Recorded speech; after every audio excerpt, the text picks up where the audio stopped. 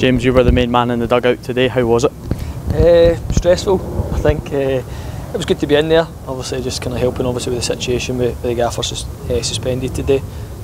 But I'm just glad that we got the win. Because I don't think I could have slept tonight if we hadn't done the job. Obviously, these games are always quite tricky, banana skins, in terms of whether you get a big result or whether you just scrape through. You don't really get much credit, so just happy to be through to the next round. Yeah, I think the pressure was always on us. It was a young team, we were expected to win the game, and I think it's obviously how you win the game is probably what more important to us today. And we probably didn't reach the standards that we have maybe in recent weeks, but the main thing obviously going into the game was to progress through, and some players benefited from game time that haven't played much up until now. And a nice one for Gavin Riley to score 2 goals today as well, take his tally up to 8 since he's joined. Yeah, well, I think the manager spoke to a lot of the boys during the week as well, and just getting their thoughts on today's game. And I think with it being a Saturday game as well, players always want to keep ticking over and playing, and Gav showed that today. Another couple of goals, keeps his confidence high, and he sharpens up for the league next week. You had the chance to speak to the gaffer yet since the game? No, not yet. So I'll probably catch him just in 5 minutes and see. I know he's got really high standards as well, and where he wants to take this club. And it was one of the kind of frustrating days today. We played in patches, but as I say, probably didn't reach the heights that we have recently. Good credit though to the Hearts team, because I feel like they did well today. Yeah, they've got some young players as well, and obviously they're a big club, so in terms of the competition it's good for their young players. But I think in terms of the developing of young players, we've showed that over the number of recent years that we'll play them in the first team as well. We don't need another competition to develop our own, and I think that's the best way for players to get experiences is for managers to trust them like our manager here has. Obviously only 3 changes today. Morgie away in international duty, Craig Sampson put on at the bench, Liam Smith with a knock probably wouldn't have played anyway.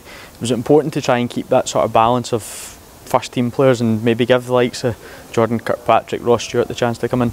Yeah, well, it was, as I say, we spoke about the team and if players were how they were feeling as well. If there was anybody with knocks, we would have probably missed out today, but players like playing, and that's the thing, they want to play, they want to keep momentum as well, which we've built up in recent weeks, and it was important that we're in the competition, we want to progress through, so we tried to find a wee bit of a balance. As I say, with Conor O'Keefe coming in today, Dale Wilson getting his first start as well of the season, so they'll benefit from the game time today. And obviously John Sutton coming off the bench as well, which is good, because really John's not played maybe as much as he would like recently, but it's good that it gives a manager food for thought as well moving forward, that he's still scoring goals.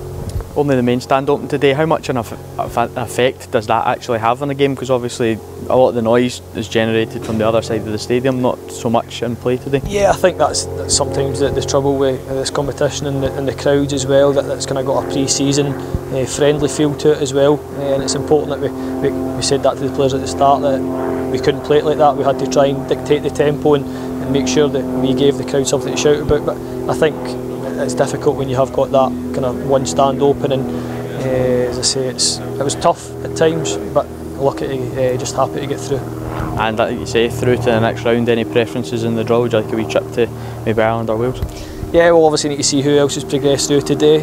I think the fans would maybe like something different. I know the manager experienced that last year with Halliwell as well, but obviously our main focus is on the league as well, so as long as it doesn't kind of interrupt that, then I'll be quite happy wherever we go.